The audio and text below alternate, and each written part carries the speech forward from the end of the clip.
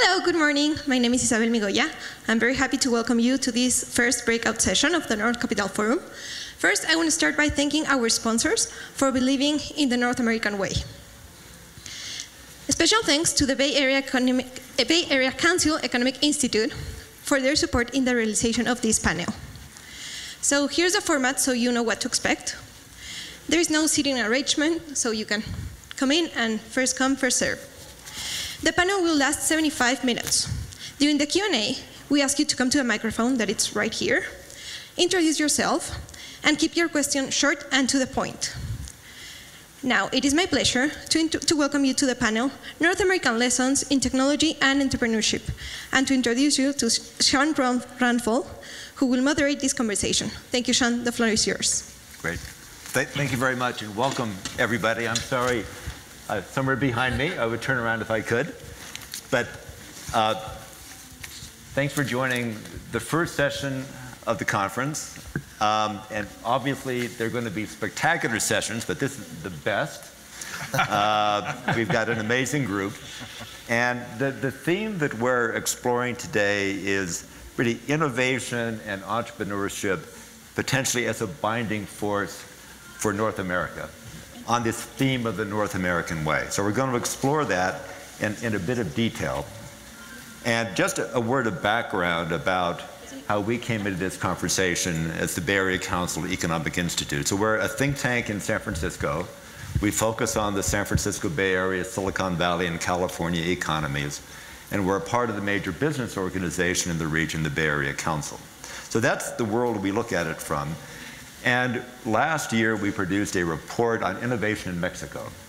And the U.S.-Mexico Foundation was a fantastic partner for that. We're very, very grateful for the support we got in the introductions to many partners and many sources of information, and we couldn't have done it without them.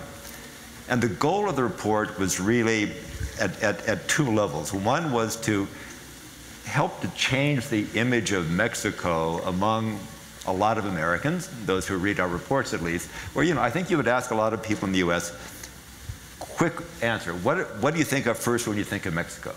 And they might say, undocumented aliens and cartels and really great beaches. Well, so we know there is so much more going on than that, and people don't think about Mexico as a source of entrepreneurs, as a source of innovation, as a place where technology happens. So that's where we really focused. And what we found at a high level was that, at least at the moment, the priorities of the national government don't seem to be so much on technology and entrepreneurs and innovation, but that the action really has developed at the city and state level. Places like Mexico City, Guadalajara, Tijuana, Ensenada, Mexicali, Juarez, Chihuahua, Monterrey, of course, and we were seeing really interesting things happening in Mérida and also around El Bajío. And leaders and companies and universities that are very focused on supporting growth through technology development and through innovation. So we see this as a tremendous opportunity to grow the relationship in North America. We found a few things that were really encouraging and some challenges. One was this was really last year, 2021. Tremendous growth in venture capital, a lot of startups, a lot of fast-growing companies, especially in fintech, but some issues. Not a whole lot of R&D, not a whole lot of value added around manufacturing, which is a strength in Mexico, and not as large a footprint for Silicon Valley as you would expect in Mexico outside of Guadalajara. So these are real opportunities. Opportunities to grow the footprint, and especially as we're looking at the realignment of global supply chains around technology, opportunities to bring these things together. Which brings us to our panel, and I think we can cover these topics very, very well in the time available. Our speakers are Andy Tsao, who's the Managing Director for Global Gateway at Silicon Valley Bank, really leads globally their technology connections for startups. Lynne Bairstow, who's the founder and managing partner of MITA Ventures, and she runs a terrific startup conference in Puerto Vallarta. Marcel Vienneau, who's the CEO of Mobi724, which is an AI-powered fintech company based in Montreal that has Mexico City as a hub. And then Alberto Villarreal, the managing director of Nepanoa, which is based in Chicago and helps U.S. manufacturers establish themselves in Mexico, including technology companies. So there's a lot to think about that's going to come out of our discussion. And I think we'll start off with you, Andy, if that's okay. Could you give us your perspective on what you're seeing around startup and entrepreneurial activity in Mexico, as well as Latin America, because we're seeing more startups from here expanding into Latin America and Latin American startups coming here. So what are you seeing around entrepreneurship and startup here in Mexico in particular? Absolutely, Sean. First of all, thanks to you and to the Foundation for having me here today. It's great to be back. This is my third trip to Mexico City this year. And I was just in Sao Paulo last week, so there's a lot of activity going on in Latin America. Again, my name is Andy Tsao. I'm a managing director at Silicon Valley Bank. I've been involved with the bank's international expansion over the last, gosh, getting close to 20 years now, which is hard to believe. The bank, for those of you that don't know us, we are the bank for the innovation economy in the US and increasingly globally. We're exclusively focused on the tech sector, starting with startups and scaling with them into infinity. We bank more than half of the venture-backed tech companies in the US and probably 2/3 of the investors that work with those startups.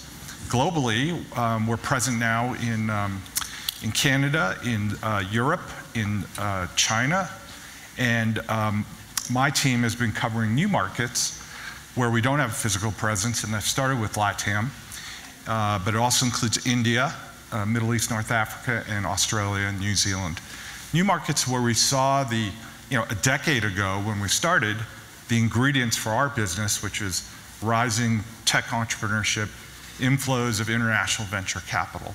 And we noticed that immediately back in sort of 2010, 2011 timeframe when Silicon Valley investors began to wake up to really Brazil at that time.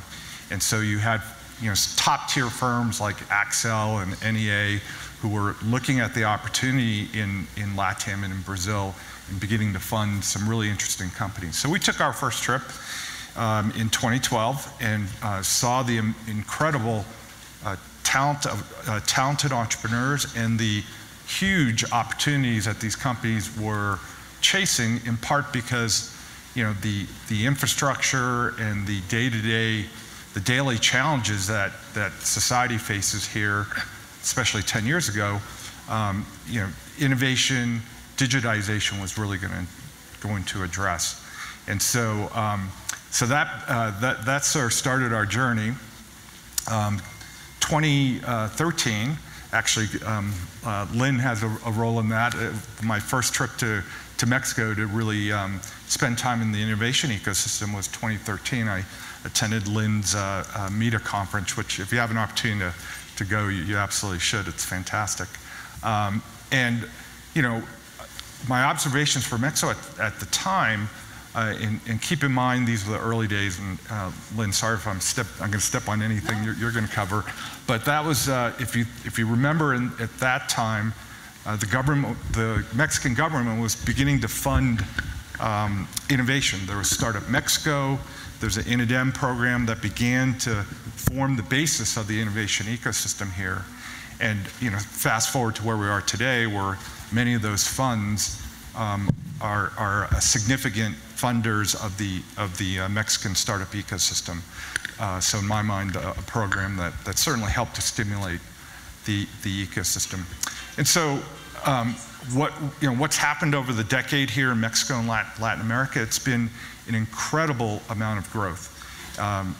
Again, back in 2010, across the entire region, there's probably less than half of $500 million invested across LATAM. Last year, according to LAVCA, the Latin American Venture Capital Association, $15.7 billion. So that's like a 30x plus amount of growth in a decade's period of time. Mexico, when you look at LATAM, Brazil ends up being typically about receiving half of the dollars. So kind of the largest innovation economy. Mexico typically ranks number 2. I think you saw really Mexico come into its own over the last few years when you saw companies like Kavak, who I think many know as a firm that's really disrupting the used car area. And they are now the most valuable private tech company in Latin America. And if you'd said that to me 10 years ago, where most of those were concentrated in Brazil, I would have been quite surprised. And that's one of the changes within Latin America, where Mexico has really sort of coming into its own, and there's kind of a regionalization happening. It's not just in Mexico. You can see there's unicorns in Uruguay, in Ecuador, Chile and Argentina. And so there's a regionalization. It's not just concentrated in the large tech ecosystems like Brazil and Mexico. Terrific entrepreneurs. I mentioned Kavak. Obviously there are firms like Confio that we got to work with from very early on, doing SME lending. There's incredible opportunity there. Usto is a firm that's doing grocery deliveries. The North American connection, really interesting. We were here just a few weeks ago, and I met with one of our clients, Draftia, and they are capitalizing on fantasy sports, where and they just rolled out an NFL product for here in Mexico, and able to really build that product out. They raised money from Sequoia Capital, which is one of the top U.S. VCs, arguably maybe the top early stage investor in the world. So there are some of the connections, growing connections between the Bay Area and Mexico. I would say that in the way that we work with our clients here, it sort of comes in 2 flavors. One is a Mexican company like Kavak that is now looking to expand to the world, right? Mexico for the world, which is kind of more rare. And so if they come into the US, and Kavak's not coming, they're not launching in the US, but if they were, we could obviously provide them with their US banking. More commonly, however, are Mexican companies and LATAM companies that have no interest in entering the US market. They want to build a great regional business. So what's the connection to the Bay Area and to the US? It's really around funding. And if you peel back that $15.7 billion I mentioned from last year, most of the growth capital in that number came from US and other international investors. And so we're working with a lot of our Mexican and Latin American startups in terms of their desire to raise funding from the US, and then we help facilitate that with banking. That's a great perspective. Thanks very much, Andy. Maybe we'll go to you now, Lynne. Could you share your thoughts a bit more on the ecosystem you see evolving here in Mexico and some of the key trends around maybe venture investing and technologies that are really moving into the forefront here in Mexico? Certainly. My name is Lynne Bairstow. I'm managing partner of MITA Ventures, and we have been I think one of the earliest venture funds operating in Mexico since 2014 that really had as our thesis to help support the Mexico startup ecosystem, the innovation ecosystem, by connecting them with Silicon Valley and other US investors. Based in Mexico City, we were joking, I'm kind of an intercambio, so I'm here in Mexico City, and my counterparts here who are originally from Mexico are now living in the US and Montreal. But I've fallen in love with Mexico, and it's really my pleasure to be here today. I want to thank the organizers and thank the Bay Area Council for participating in conversations like this, because I think it's so much more important to build bridges instead of walls. And I think innovation is a great way to do that because it's global and it transcends borders. So MITA Ventures was really started out of the conference that Andy mentioned. I started seeing, I've been involved in technology since the very, very, very early days. So I have a lot of perspective. I had a startup in Chicago at the early days of the internet. And when I moved to Mexico, I could just see demographics. You could have 50% of the population under the age of 30. You had an immediate move to mobile. And you had universities graduating more engineering graduates per capita than the US or Germany. So to me, in 2012, it was inevitable that Mexico and Latin America would become a powerhouse in innovation. And the other thing that I saw, because I was involved in some scholarship nonprofits in the Puerto Vallarta area, was that there were very limited opportunities for advancement for the youth. You could work at your parents' business, or you could work for a large corporation. And the innovation economy really gave the opportunity for people to have a different path forward. And I thought that was really exciting and really important, and I wanted to be a part of helping foster that growth. So that's why MITA wanted to help work with startups that would provide these employment opportunities, growth, and just a transformative shift in Mexico, so it wasn't purely dependent upon manufacturing, but also an innovation and knowledge economy, which gave more opportunities. So in the early days, Andy mentioned, it was tough. And you had startups, because at that time, it was the first time that it was really able to start a company with a small amount of resources, thanks to cloud computing and the lower cost of starting a business. But it was still very difficult for a Mexican startup to get funding from investors within Mexico. So they necessarily needed to look elsewhere, and it was difficult because the Silicon Valley ecosystem had, sadly, the perspective, well, if you're from Mexico, why wouldn't we have already done it here in Silicon Valley? So my role with this conference was to show that, first of all, there were a lot of problems to be solved in Mexico and Latin America that didn't necessarily exist in the US, such as fintech and financial inclusion, and that there were incredible entrepreneurs that really had the ability to do so much with much less than counterparts in Silicon Valley were doing. So little by little, this has really grown and evolved and burst open really in 2019. I think that was one of the turning points. You know, it was kind of slow going, and then 2019, SoftBank, which is one of the largest investors in the world, came in and made a $5 billion commitment to Latin America with their LATAM fund. And then they followed that up in 2021 with another $3 billion, so that's $8 billion in the ecosystem. So that helped a lot foster the ability for some of the more successful companies to scale. But more importantly, it just woke everybody up. I mean, I'd go to meetings in Silicon Valley with my VC counterparts, and I'd say, you really have to pay attention to Mexico. And Andy knows this too, because your first trip. And I loved having people just say, I can't believe the talent and the opportunities that are available here. But then when SoftBank came in, it was like a seal of approval, and then all of the big venture capital funds started having a presence. I'd be in Mexico City and I'd run into them in the streets or in coffee shops, and it's like all of a sudden they woke up and it's like there's something going on in Latin America and I better pay attention. And then when COVID hit, it even made that a bigger opportunity, because you couldn't travel, so people opened their mind up via Zoom to see what was available elsewhere, and that shows in the venture trend. So Andy mentioned the figures for Latin America. Within Mexico, the trend was, you know, 500 million to 800 million in 2019, or excuse me, 2020. In 2021, it was $3.8 billion. And so this year, first half of the year, is $1 billion invested in Mexico startups. So obviously, macroeconomic trends have slowed this down a little bit.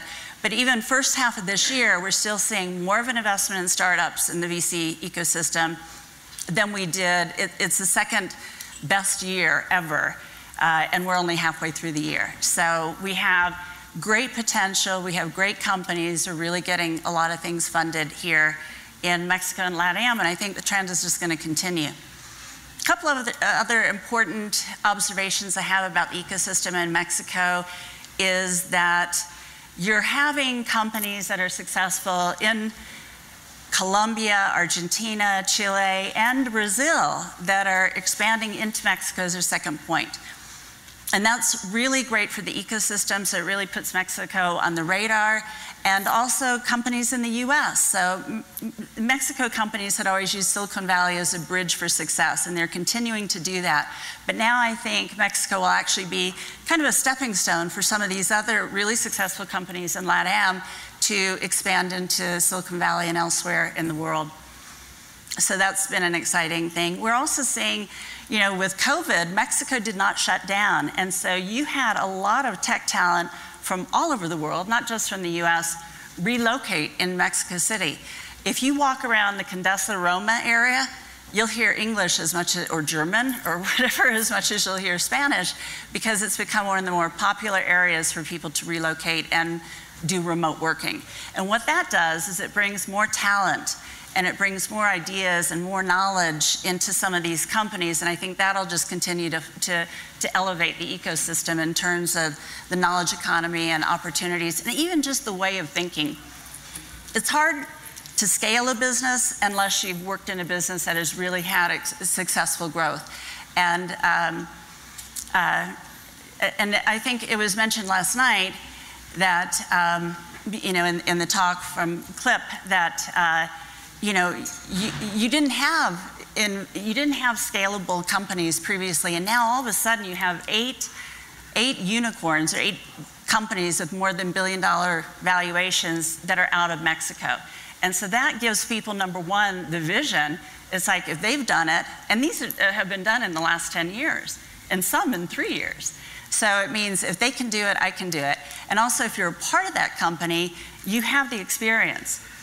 The other really exciting thing that I see coming out of that is that now we have these groups of angel investors that are made up of the successful CEOs of Mexican companies. So they are already, I think it took Silicon Valley a long time to have that ethos where successful companies were investing in others, and they were really kind of one-offs. But here in Mexico, these CEOs and these CMOs and CTOs are all getting together and investing in the new generation of startups. So that's a really exciting trend.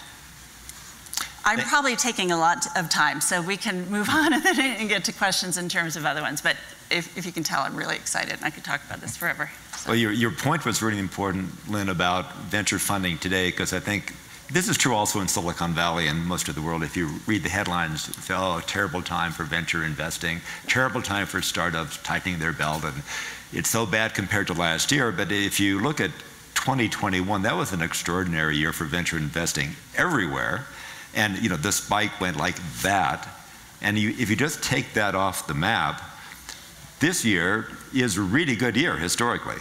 We're back to where we were in 2020, or maybe doing better. So I think we just need to have that perspective. It's not all doom and gloom. There's a lot of capital out there, and it is being deployed, and startups are tightening their belts. But it's still going to be a very good year by any historical standard. I agree, and that's what I tell my startups. They're all asking me, it's like, should we, be nervous? And it's like, yes. I mean, the macroeconomic factors are changing, but there's a lot of capital in VC funds, along with startups raising, they were raising. So there's a lot of money to be deployed. What's really interesting is that in Mexico last year, most of the money was going toward later stage. This year, total flip. So now it's about 60% of the money is going toward seed and early stage investor, which is totally different than you would see in most parts of the world. But what I found is that Mexico and LATAM investors tend to be risk averse, and so it kind of follows that risk off where they'll invest smaller amounts in early stage companies. It's curious to me, because I would have thought it would be a little bit different, but that's a great trend, because it is going still toward fostering this new emerging ecosystem. But I think that also means investors are seeing how much can be made in venture investing, which they didn't have that before. I mean, actually, it's interesting, in 2021, 54% of private equity, or of this category, was in venture investing versus 25% the previous year. So we're moving from private equity to venture investing in the region, and that's a super positive sign. So Andy and Lynne, what sectors is this going into primarily? We hear a lot about fintech, but where's the money going right now? Yeah, I mean, fintech, loud and clear, it's about almost 40% of all the funding goes into fintech in LATAM.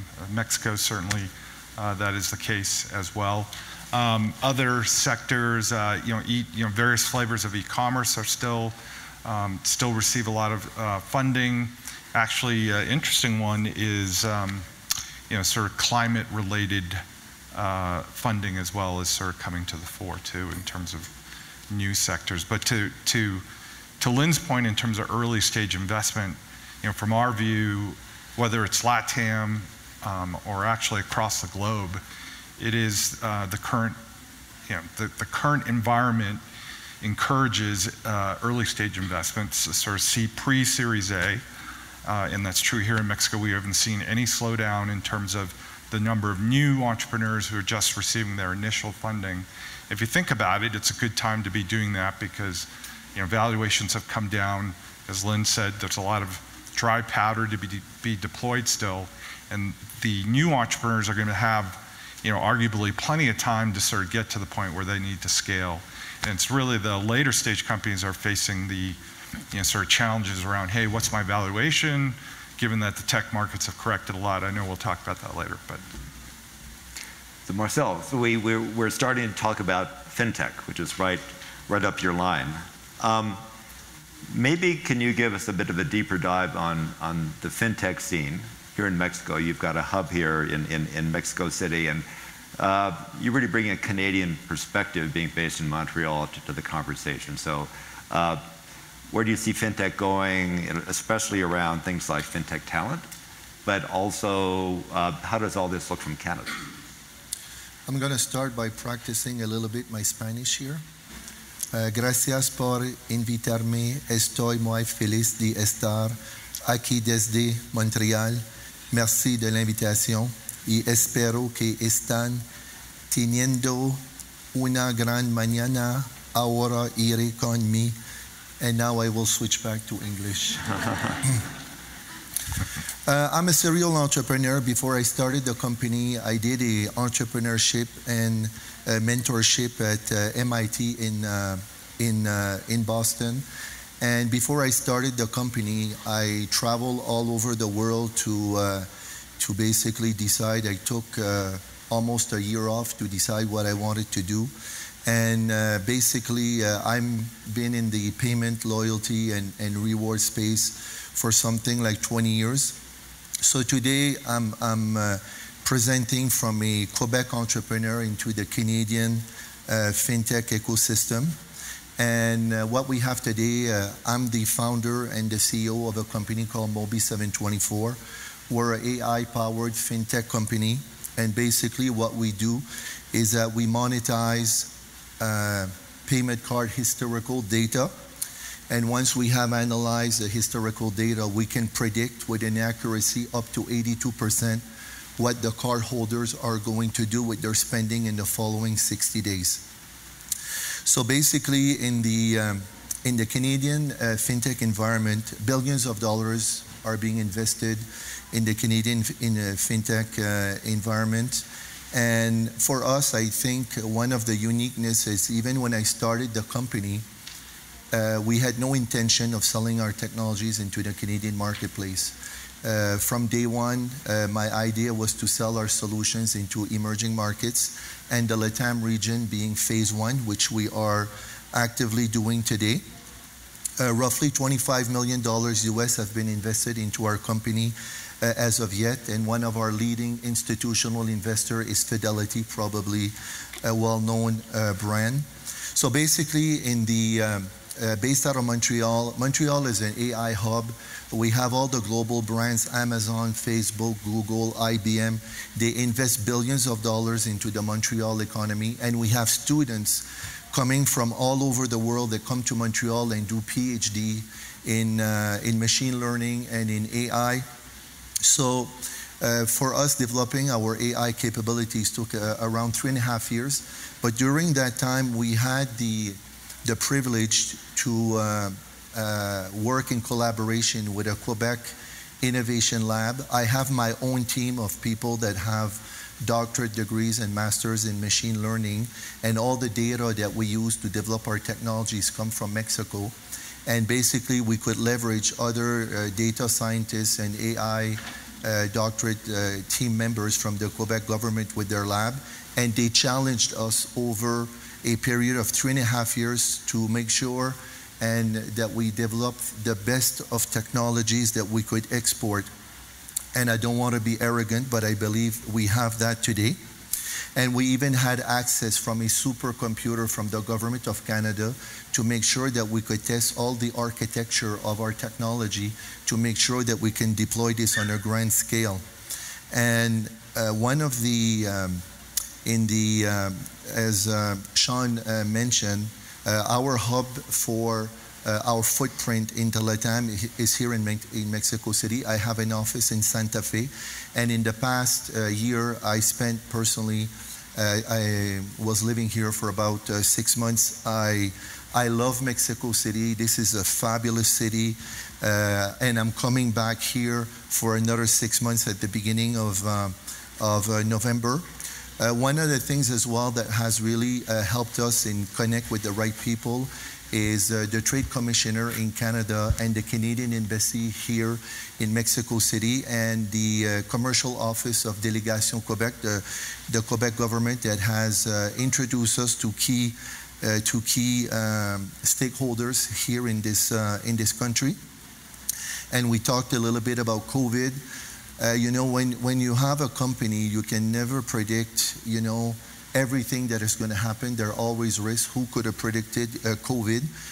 We were about to launch our company. We had started having some revenues, and then when COVID hit, it kind of delayed and some of the projects that we were about to complete.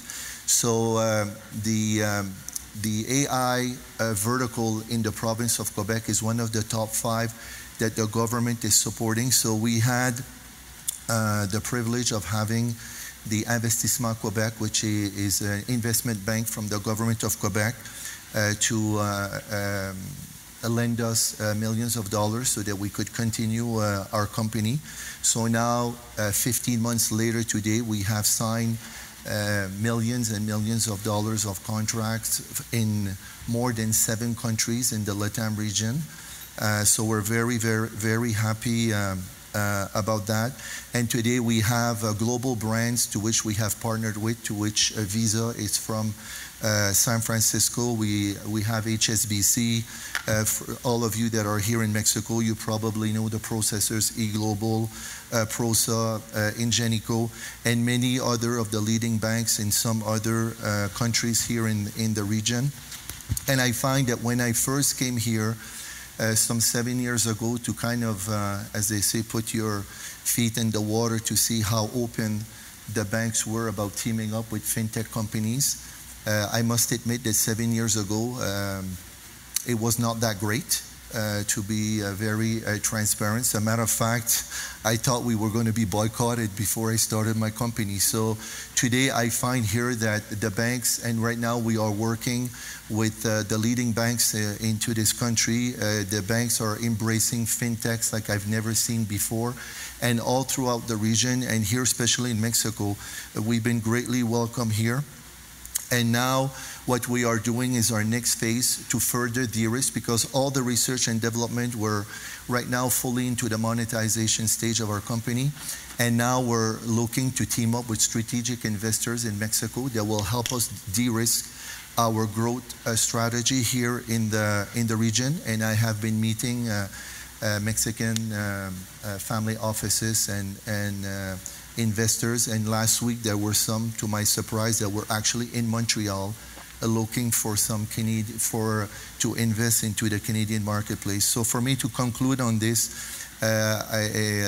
here between Mexico, Canada, and the US, I think the ecosystem, I think it's greatly advanced for somebody like myself that starts a company. But I think with global aspirations that I have, I think it is working together with Mexico, Canada, and the US. It is about how we can leverage the 3 countries' partnership to enable companies, but not only to capture Canada, US, and Mexico, but to become leaders on a global stage. And to me, this is what the aim is all about. So thank you very much again for having me. Merci beaucoup. Muchas gracias.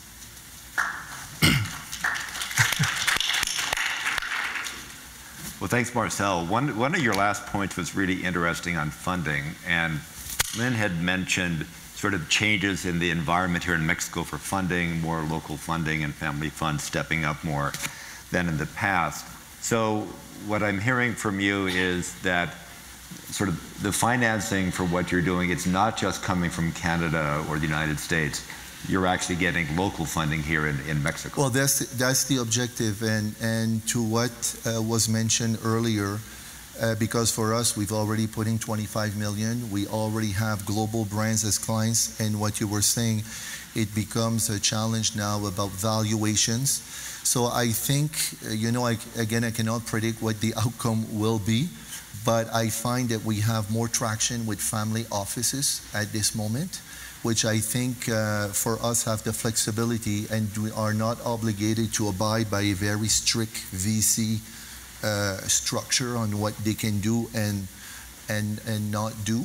And right now for us, we have visibility on when the company is going to be EBITDA positive. So what we are bringing here today, because the focus for us, we're not selling anything in the US or the Canadian marketplace. So it's really a Canadian play, but to market here in this region. So for me, my goal here is to really partner with strategic that can help us accelerate our growth into this region. So right now I'm in discussions with some funding providers. So I met some this week and meeting some next week again. So crossing my fingers that everything will go well. But for me, I'm very, very passionate, and we're really in a business of really converting cash into digital payment. This is what our company is all about, by leveraging AI to do it. Thanks, Marcel. So, Alberto, you work in cross-border investment. Correct. Especially around manufacturing. If we focus a bit on technology, what are you seeing happening today around cross-border investment in technology? And of course, execution is a big part of that. So as you work with your companies looking at Mexico, what are you seeing? What are you advising? Sure. Well, first of all, good morning to everybody. Sean, thank you for having me as part of this panel. Lynne, Andy, Marcel, it's a pleasure to be with you. And thank you as well to the U.S.-Mexico Foundation for putting together this fantastic event. I am Alberto Villarreal. That's in Spanish for everybody. It's Alberto Villarreal in English. I respond or whatever you feel more comfortable with. I was born and raised in Monterrey, and I've been in the United States for 20 years, in Chicago since 2010. I am the founder and managing director of Nepanoa. Nepanoa is a Nahuatl verb. Nahuatl was the language spoken by the Aztecs that lived here in Mexico City. It was the most important civilization in the pre-Columbian era. And what Nepanoa means, it means to accompany, to be a companion. And that's exactly what we do. We accompany businesses in establishing operations, transforming their operations, and expanding, mainly in the United States, Mexico, and Latin America. To your question, Sean, there's 3 points that I would like to highlight. The first one is Mexico has changed, okay? NAFTA, which happened 30 years ago, the original one, really changed Mexico. 30 years ago, Mexico was seen as nothing else but hands. That's what we were. Purely a manufacturing company. And the best example for that is my dad. He had an English school. For those of you that are from Monterrey, maybe you remember it best. Bilingual educators and simultaneous translators. And you would think that that school was packed with little kids learning English. But that was not the main market. The main market was management and C-level executives for the big companies that you know today, Alpha, FEMSA, Vitro at the time. Well, that market is long gone. My dad, of course, has retired. But what that tells you is that today, Mexico is different. In the last 30 years, we have more educated people. Lynne gave us some great stats about people that are graduating in Mexico, that now speak English, that are used to working in North America. The second piece is that our brains are borderless. How many of us in here work for a Canadian or US company and are based in Mexico? Please raise your hands. I know you're a CFO and you work in Mexico, my friend. All right, there you go. So when we look at the data, when we look at Mexico and the capabilities that we have, we're talking about more than 300,000 STEM and ICT engineers graduating every year. And that number continues to grow. When we speak to companies that we help, inevitably the question comes, and it's actually one of the main questions, what about the people? What type of people are we going to find if we expand to Mexico? What type of people are we going to find if we go into Brazil, Colombia, Chile, Peru? And you would think, well, there may be needs from a technology perspective. We need developers, right? Or we need people, like in your industry, Marcel, for AI. But we've been surprised lately because we're now getting requests for, no, I need a CFO. Oh, for your LATAM operations. No. We need a CFO for our company. And we're looking in Mexico. We need an HR leader, right? So that tells us that we're slowly but surely moving into a place where our brains are borderless. We can work in Mexico just like you, Lynne, right? Just like me, Mexican, living in Chicago. My team is all based in Mexico. And that does nothing but unite our region and foster investment across the three countries. And the third piece is that Mexico is ripe for investing, but it's also a key piece in joining Canada, US, and Mexico. Demographically, we're a young country. Education, it's rising. Infrastructure, we need to work a lot on that, a lot. But about 3 weeks ago, 2 or 3 weeks ago, I was at IMTS, the largest industrial or manufacturing conference in the world. It was in Chicago. And I was with a group of 50 investors, VCs and private equities. And we did a tour exploring different technologies, additive manufacturing, even management systems, ERPs popping left and right for the manufacturing industry. And the conversations fluctuated, particularly at the beginning, after understanding the technologies, the products, into how does Mexico, LATAM, play a role in your company? And those are questions that weren't being asked 5, 10, 15 years ago in those industries. Today, they are being asked. And now, of course, with the people that we have in this panel, right, we have fintech, or we have AI, we have innovation in general. And you look at Mexico, and you look at Latin America, the different unicorns that we have, Kavak, Confio, Bitso, Clip, we spoke to them yesterday. I'm sure I'm missing more. They're mostly focused on fintech. So if you really look at those two areas, we're talking about taking advantage of what Mexico has been for the last 30 years, which is this manufacturing hub, really high-skilled engineers, great people. Retention rate is super high. It's 60% higher than in the United States. But you also have this innovation piece of young entrepreneurs willing to make a name and to solve the issues that we have in the region in Mexico and the US. And where is that capital coming from? From North America. Canada, US, coming to Mexico. So that's the role that Mexico plays in this integration between Canada, US, and Mexico, and it's all because of the people that we have here and the demographics that we live in today. That's an important point around talent, and Lynne touched on it too. So maybe can we stick with that thought for a moment? One of the things that we saw in our work on Mexico last year was this enormous level of production of engineers, but really high-quality engineers across Mexico. So surprising to me, lots being produced in Tijuana, of course, Monterrey, Mexico City, around the country. And sort of the evolution and the development of startups coming out of universities, but some spinning out of existing companies as they were seeing entrepreneurial opportunities.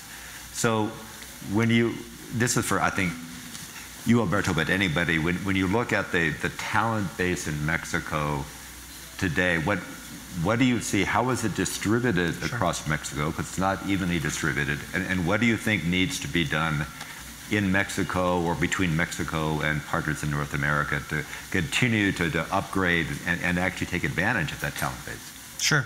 So Sean, we've been blessed to help companies in different industries, of course, manufacturing, a lot of plastics, metals, technology, of course, even financial institutions. And Mexico is divided, right? Or the talent is divided across the country, right? It's to nobody's surprise that most of the manufacturing capabilities in Mexico are in the northern part of the country, right? You mentioned Tijuana, you have Monterrey, you have Saltillo that is growing tremendously. Mexicali has always been there. When you look at technology, right, you have Guadalajara, Querétaro, right? In Guadalajara, pretty much all the big companies are playing there. So it's funny because when we talk to companies that, from the technology perspective, want to go to Mexico, it's like, but I want to be in Guadalajara. And I was like, yes, you can be in Guadalajara, but just mind you, it's going to be more expensive. Why? Because everybody's there. And there's also talent in Querétaro, and there's also talent here in Mexico City, right, in Guanajuato, right? So from those two industries, we see a lot of talent in the north and a lot of talent in the center. Now, the southeast of Mexico, I think there's opportunities there. You know, to your question of what needs to be done, we need to build the infrastructure, we need to train people there, right? You know, as long as we have the talent, the jobs will be there. And I think the southeast of Mexico is a great area for opportunity to start developing, right, people so that companies can start establishing over there. You know, one of the interesting things we saw also was that Silicon Valley companies were very heavily concentrated in Mexico City, but not much of anywhere else. But you find the talent in many other places too. And when I think of cities like Monterrey, that we don't have a very big footprint in Monterrey, but you know, you've got tech there, you've got all this infrastructure, and we understand like companies like Google and Facebook come to Monterrey regularly, and they recruit a lot of people, and they take them north. Yeah. It's great, but the question in my mind comes, well, what's the opportunity to actually kind of establish a bigger footprint in other cities across Mexico and utilize and develop the talent there? Because right now the activity by our companies is concentrated largely in one place, but kind of the opportunity in terms of the spread of talent, it's much wider than that. Definitely, Sean, definitely. And we have local governments, you know, trying to, specifically the Nuevo León government, right, trying to attract those companies and attract that talent there. We have great universities here in Mexico that are looking into solving that issue as well. So hopefully we'll get there soon. Yeah. I'd like to comment on that too. I think a lot of the focus has been on Mexico City because most of the investment in the companies have been in fintech. And I kind of, when I look at Mexico City as being similar to New York in terms of the businesses that are here are financial services, entertainment, media, things like that. Guadalajara also has a very strong footprint, and they're more deep tech sorts of companies, a lot of AI, a lot of med tech, different things. Border has really grown, especially in the last year with supply chain technologies and enterprise. I mean, with everything going on in the world right now, and the US understanding that they want closer supply chains, and I know that's a big topic at this conference. That has really exploded on how to make these traditional manufacturing businesses more efficient. But then you have odd pockets like Merida. I mean, Merida has an exceptionally strong robotics community. And I kind of trace it back to one individual, Alberto Muñoz, who has this robotics school and a robotics company, but he has inspired this whole generation. I mean, these kids in Merida are winning global robotics competitions, So number one, it shows the impact that one person can make in fostering an ecosystem of technology. So if you're in tech, dedicate part of your time to fostering and bringing up young people and to making them feel excited about it. But I mean, and then Guanajuato has the aerospace one, but you know, you do have, it's interesting, and I think as technology and fintech needed to be solved because there was such a low level of financial inclusion in Mexico. But as other problems start to be solved by technology, you'll see a lot of talent throughout the country in different areas. Yeah, and to your point, to me, when I hear that, you know, Google comes here and people from Mexico are most likely potentially moving to the US, I find that too bad because it's a lot of huge wealth building into Mexico as a country. You know, in Canada, to develop the AI vertical that we have in Canada, it was probably 10 years plus in the making to have something today that is generating billions of dollars into economic development. And what I see here that is happening in Mexico today, I say kudos to everybody that is really working very hard. And I was very impressed the last 18 months since I've been coming here to see all the entrepreneurial spirit that I've been able to meet a lot of entrepreneurs myself. But I will just say this last comment. I think Mexicans, they have the capacity to become create even more wealth that they have today, and technology and other sectors are some of them. And I think that you have to be keep in mind that, you know, people could be staying here and have huge value creation jobs. And right now in the province of Quebec, we have an election, and the last government that came to power, it was actually the first time in my life that I was actually hearing somebody from the government saying, you know what, we're tired of having low-paying jobs. We want in Canada, in Quebec, to have people that are going to be making a minimum of $45,000 a year. And before that, it was like 25. So these are long-term strategy, and it's working. So, you know, there's a lot of wealth to be created into this country. And coming here, I see there's huge potential in this upside in this country that has not been tapped yet, and I see great things. I see them today, and there's a lot more. There's a lot more to come, but it needs to be planned out. It's not something that happens by coincidence. Sean, I'm curious, in your work and your research that you've done, the role of government in fostering it. Andy brought this up, that INEDAM, the organization that fostered a large part of the early tech ecosystem that no longer is active today. What did you find? How important is government in fostering this? And good question, Lynn. We found it was actually very important. And guess what?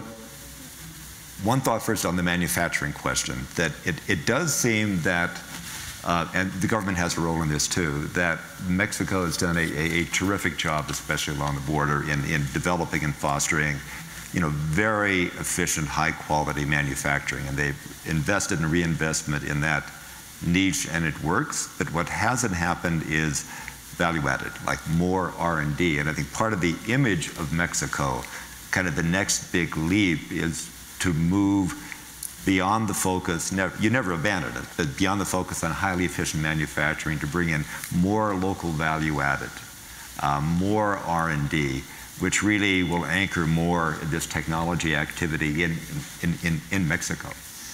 So that does get to the role of government. One of the things that we thought was really interesting was in Guadalajara. So it was a huge manufacturing base for the US. And then, guess what? Early 2000s, China joins the WTO, and the manufacturing is hollowed out. It moves pretty much en masse to China. And the community there needed to figure out, well, what do we do now? And there was really a coming together of the government, being the city of Guadalajara, the state of Jalisco, with the universities there, with the business community, about a strategy. How do we move to a higher level of value added? Research in manufacturing, but also the conversation started to move into entrepreneurship and other kinds of sort of technological advancement. And I think that's worked well for 20 years now. And I think it helps to explain in part why Guadalajara has been so successful in attracting technology companies, and now in generating startups and actually drawing startups from other parts of North America there. So I think it applies to other places across Mexico, that I think it's really important in cities and states that want to do similar things to have a deeper conversation and alignment between government, whether it be the state government, the city government, very importantly with the university system and with businesses. About the objectives, like what are the priorities, what do you invest in, how do you present yourself? Because it is a moment of opportunity, and I think you mentioned Merida. So we found really interesting things in Merida. You know, they have an ambition to be an offshore IT center at a modest scale, but a lot of that was coming from, you know, an alignment and support from the government, but really coming out of the universities there, with a really strong university capacity that's really focused on that. So I think at the end of the day, it's the companies that will make the decisions, but I think the game can be advanced a lot if there's a deeper, more structured conversation locally between government with universities, with businesses. And the universities have an extremely important role to play. Yeah. But I don't know what anybody else thinks. I see you nodding there, Alberto. I think Andy wanted to speak. He was taking a breath.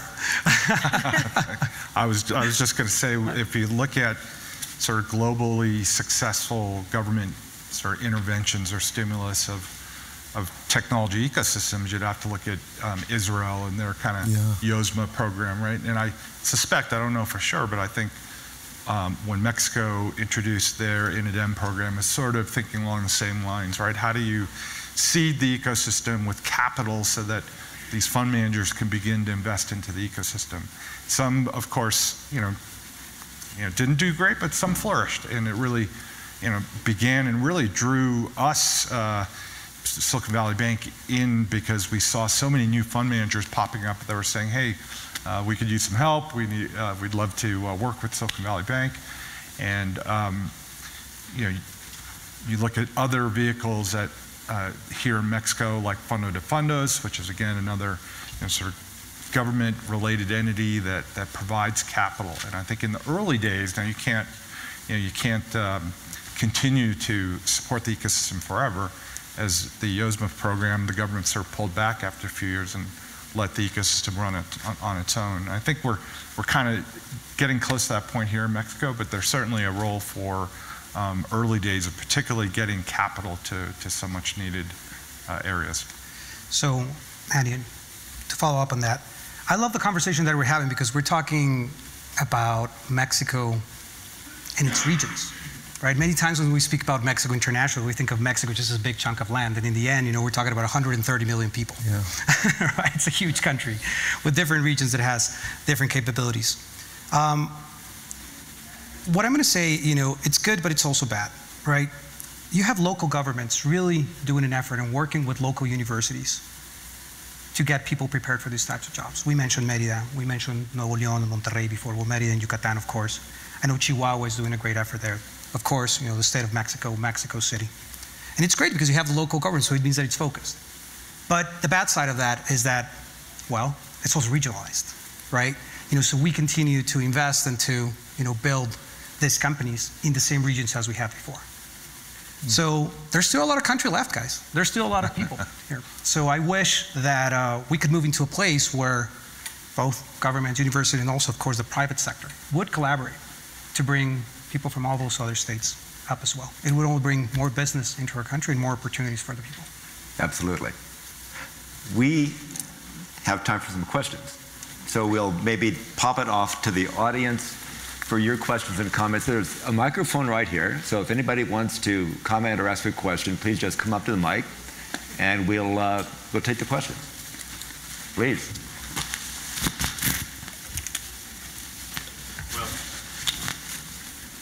Hear me? Yes. Yes, we can. Well, thank you for the conversation and all the panel. I'm Fabricio. I'm from Monterrey. I'm a co-founder from InsurTech, health InsurTech sector. So my question is, what's your perspective on the InsurTech funding from now onwards? We've seen all the boom for fintech and the financial inclusion problem we have here in Mexico, but there's a big problem here. 90% of the population doesn't have access to a private hospital, doesn't have access to medical insurance. So what's your perspective on this area and funding for InsurTech? Thank you, Fabricio. I'll take that. I mean, fintech has been solving basic problems, but as I think it'll continue to grow, but what we're seeing is more specialization in fintech, exactly to your point. So now fintech has been, I heard somebody say, pretty soon every company will be a fintech company. When you see Amazon and Uber have payment systems inside of there, they're fintechs. But insurance is a huge, huge issue to be solved. I mean, that property tech is another area too, which insurance relates to. That is one of the fastest growing segments of funding in Mexico and LATAM, because real estate, for those from the US, it's like people may not be familiar, but you usually buy real estate 100% cash here. So there are more interesting ways of buying real estate, both commercial and residential, renting properties, cars. That's why Kavak, I think, had such success, because it has a fintech component to it. So insurance falls into that. So it's, I think it's one of these creative ways of providing different financial services for people who have been left out of that system before, and greater accessibility to those services. Thank you. Thank you for your question. What's your company? Yoko. It's called Yoko. Okay. Hi, thank you for your excellent panel. I am Salma Jalife from Centro México Digital. It's a think tank. I want to make a comment and a question. The comment is that we are about to publish the second year of our index. It's an index, a state index for Mexico in digital development, so it would be useful for you to know what's going on in the ecosystem in each of the states of Mexico. And I agree with you, the regions that you pointed out are the regions that are more successful in fintechs. And the question is that, how do you feel about the regulation, the regulatory environment in Mexico? Is it promoting the startups, or we need to do more in order to move faster in this way, in this area? Anybody? I can take a stab at that one. Thank you very much for your question. Really appreciate it. And looking forward to your report. So, yes, we could be doing way more. You know, it was actually mentioned last night in the Red General session as well. It's difficult to start a business anywhere. It's difficult to start a business in Mexico. You know, from an infrastructure perspective, from a support perspective, it's very siloed. It's difficult even from the inception of business, right? Just to get it registered, just to open a bank account, right? You know, if you're a foreigner trying to open a bank account in Mexico, it would take up to 8 weeks. No joke, guys. No joke. We do this for some of our clients. There's banks solving that, which is great. But yes, if we could facilitate not only the startup ecosystem, but just investment in general into Mexico, Mexico's growth would be way greater than what we have today. The situation that we're experiencing today with nearshoring and with the startup ecosystem that we just discussed, it's ripe, right? I mean, the time for Mexico, it is now. The next 5 to 10 years are going to be key for the next 50 in this country. And I wish that we were doing more to make things easier for the investors and entrepreneurs that are thinking of operating here or that are already operating here. Other thoughts on that? For me, I have a policy not to comment on governments in outside Canada as a policy, but I can only say that, you know, if I look into Canada or in Quebec, where I've been living for the past 25 years or so, it's a gradual thing. It's 25 years ago in Montreal, because I've started a few companies, it was very tough. I would say in the last 5 or 10 years, it's getting easier. I think the ecosystem that is being built here to support entrepreneurs, from what I understand from it, it's already excellent to start. Do we want things to go faster? Everybody does. But I think at the end of the day, to me, governments always play a role in stimulating or sucking up the air for entrepreneur, and it varies from country to country. So I would say, you know, for me as an entrepreneur, no country can ever go too far in supporting capitalism or entrepreneurship in any country. So I will just say that. Thank you, Marcel. Quick observation, with the many fintechs that we work with, and you think of how many, whether it's here in Mexico or in Brazil, end up being neobanks or lenders that really require becoming a bank over time, like Clar here in Mexico is a good example, became a bank to be able to have lower cost of funding to be able to lend.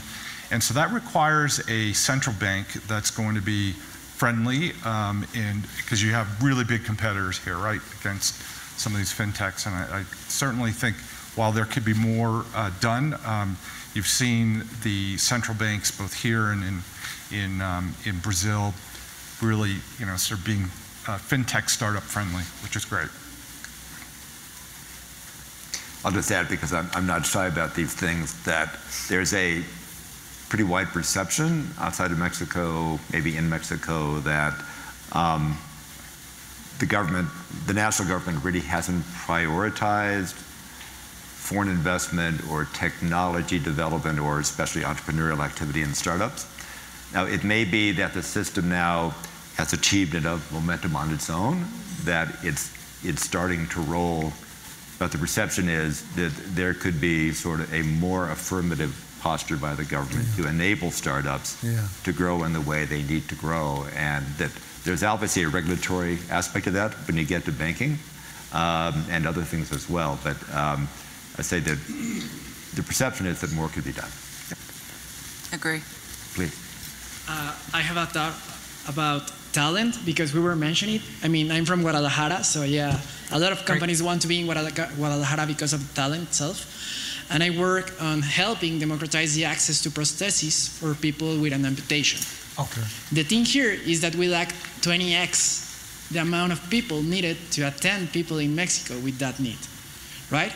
The problem is that with the matter of talent, there is a lot of talent in the US, Canada, who has that knowledge, and it's very specialized into that area. But in Mexico, we lack of that talent because we don't even have a career in that area.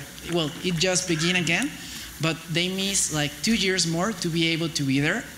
Plus, the talent that is being hired is coming from El Salvador, Colombia, Brazil, or even far away, since we don't have the right amount of people needed to do this. So how can, one of the topics is the investment itself and how we have a lot of talent and entrepreneurs here, but how can we actually also foster the mix of talent coming from different parts, but also to work in Mexico so we can actually develop it, because we need it. And there is a lot of knowledge out there, but we only have from the south part of it, which is good, but there is also another one from those areas that we don't have.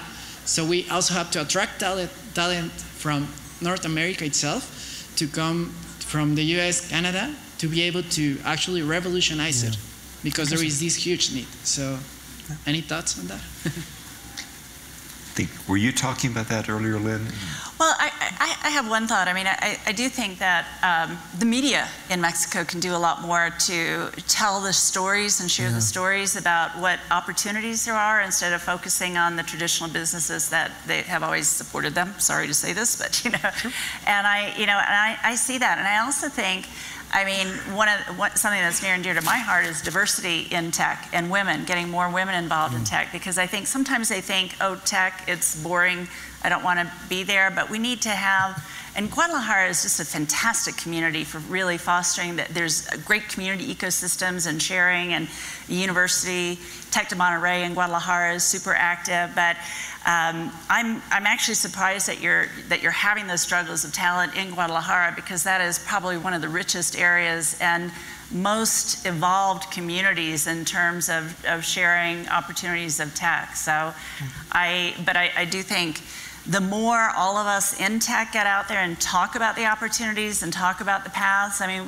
there are people in Mexico. I mean, that's, it's like, so you could probably talk to that. Lynne, if I can add, I'm sorry, what is your name? I'm Carlos from Proactible. Carlos, thank you very much. What you're doing is great. I think you're talking also about the regionalization, right, of companies, right? You mentioned, hey, getting talent perhaps from US, Canada, and Mexico to work on your firm.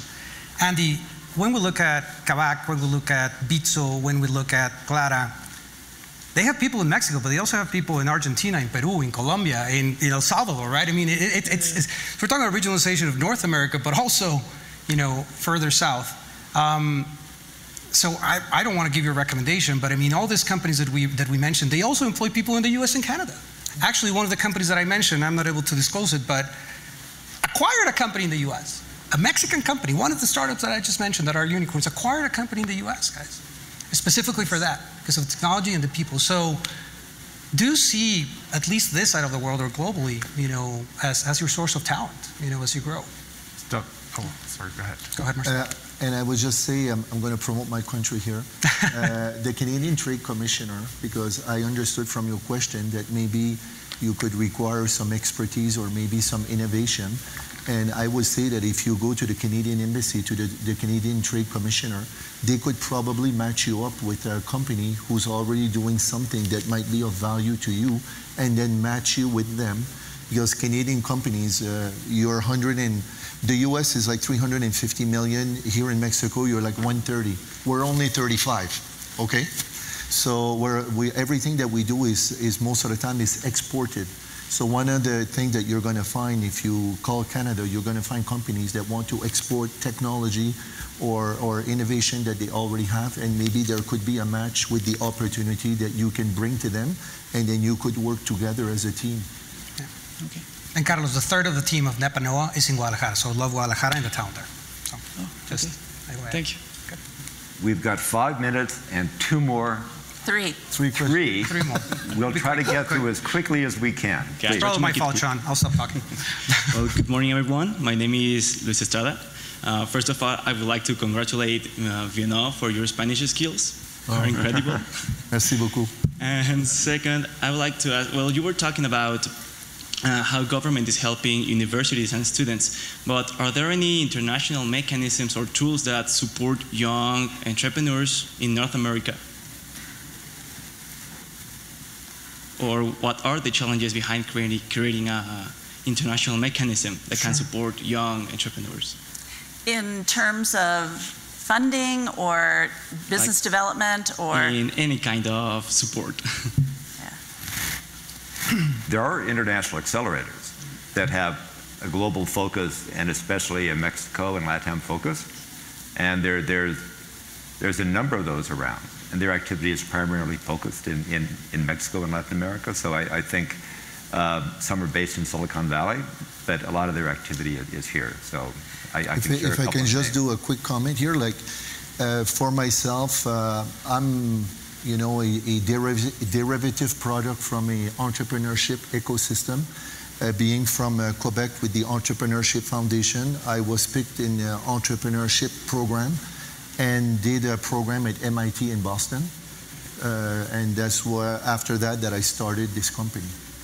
So so I would if after the meeting I can kind of give you a little bit more information on that if you want. Sure. Are you based here? Sorry? In Mexico City? Yes. Yeah, there's a lot of community groups that are able to help, and even we were talking about Google taking people out, but I mentor with the Google Accelerator program here that supports at no equity, so they take nothing from the startup, and they support it with AI as a focus. So all through Spanish-speaking LATAM, but the program is based here in Mexico City to support and give talent and advice and mentorship to programs. So there are a number of non-equity accelerators as well as other accelerators that can really help with business development. And I'm happy to talk to you afterwards too. Thank you so much. Hi everyone, good morning. Well, my name is Juan Pablo. I'm a student at Tec de Monterrey, and well, thank you for all the points this morning. And my question goes along these lines of a term we've heard recently about social startups or social-oriented startups, right? We might have heard about this startup in Chile called Betterfly that was kind of like the first social unicorn in Latin America. And my question is, what do you think of this space being a solution for many of the problems we have in Mexico?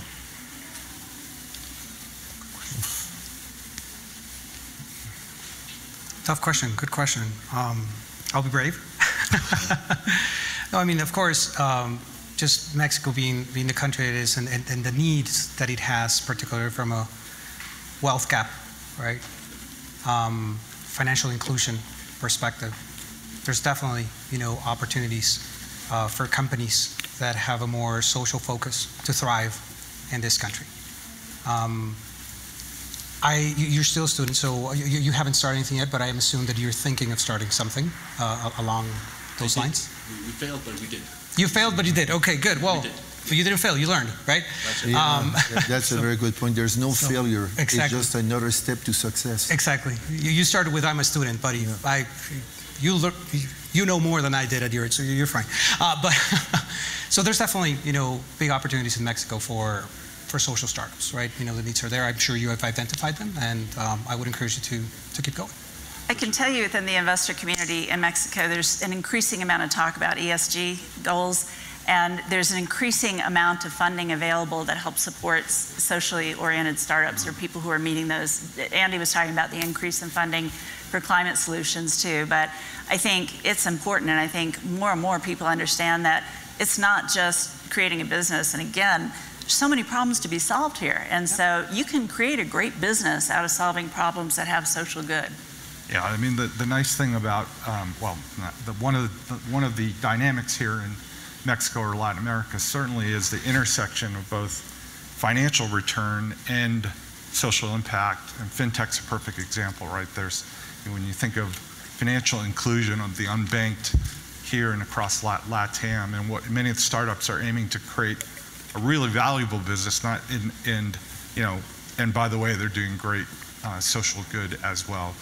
So I think that's, it's great that you have that dynamic here, that you could do both successfully. And then to Lynne's point, I think where it's being driven in terms of more, sort of shifting of balance to being aware of things like ESG is really from the limited partner community, meaning institutions are investing in venture capital funds, and other institutions say, hey, I want some of my money going to ESG, and things are going to do good. And that, in turn, then forces the fund managers to pay more attention to it. So we have time to fit in one last question. It'll be quick. Hi, my name is Alex Gonzalez. I'm a U.S. and Mexican customs broker. I also represent the Association of Mexican Customs Brokers of Nuevo Laredo.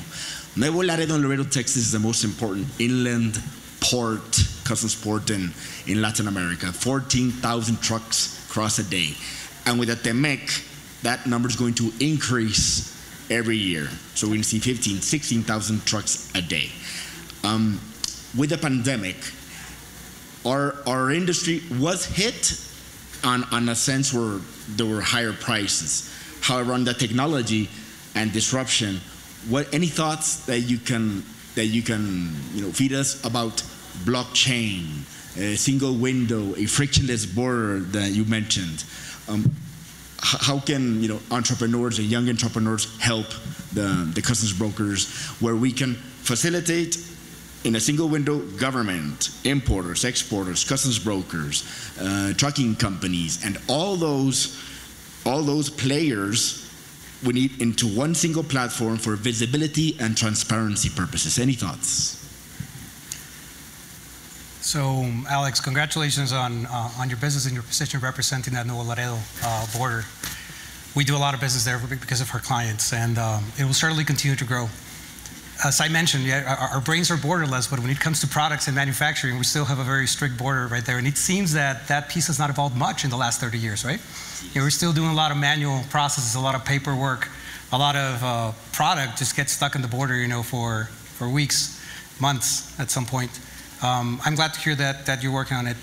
I know that there's money being invested in companies that are trying to make the border seamless or more or faster, right? I actually can think of, 3, companies right now. For example, Nuevo Cargo is working on that, right? And they also, work on trying to make the border a little more seamless. But I think I want to return the question to you and say, what type of help have you gotten up to now, and what do you think is lacking? Because from my perspective, I see entrepreneurs working on that. I felt the pain of what we're trying to solve, and I also know that there's money invested in it. So what do you think lacks to speed things up there? Because you live it on a day-to-day basis. Yeah, so right now, as of 2012, in Mexico, the Ventanilla Única de Comercio Exterior Mexicano. Yeah.